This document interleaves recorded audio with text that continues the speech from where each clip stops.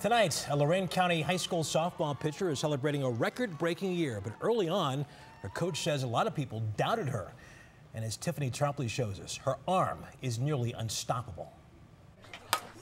Here in the village of LaGrange, there's a true love for softball. This Keystone High School team is a powerhouse with a star pitcher. I just am so comfortable with my teammates behind me, so it's really easy for me just to come out here and throw. Sydney Campbell. It's amazing to watch her ball, the way it moves, the speed, the consistency.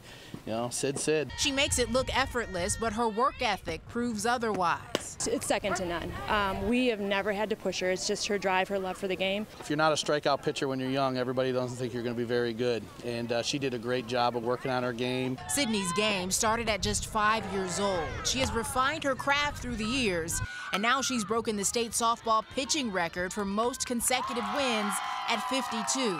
An emotional moment for her mother, Barb. Incredible. Just so proud of her. Just she's worked so hard. An accomplishment Sydney says she could not have achieved without the team. It was something I was looking forward to. Like, I've always wanted to be that person to beat these records. And so just to achieve that dream of mine, like, it's unspeakable. Like, I can't put it into words. 1, 2, 1, 2. Sydney has committed to Division I play at Oakland University in Michigan, but when it's all said and done, one day she wants to come back home and coach for the Keystone Wildcats. It's an honor to wear this jersey every chance that I get.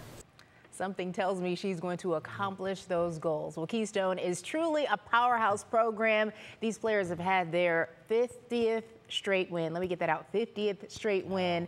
And the coach tells me it is the winningest program in state history. Russ. That is something. She is amazing. Now, the record is not official yet, right? Yeah, you know how like it's not official till it's Facebook official? Well, it's not official until the coach actually lets the state know about it, turns everything in. And I just have a feeling he's waiting because he sees more wins in the future. Yeah, you didn't try to get in the batter's box with Sydney, did you? I thought about it, you know, and then I just realized that would just look terrible on television for me, you know?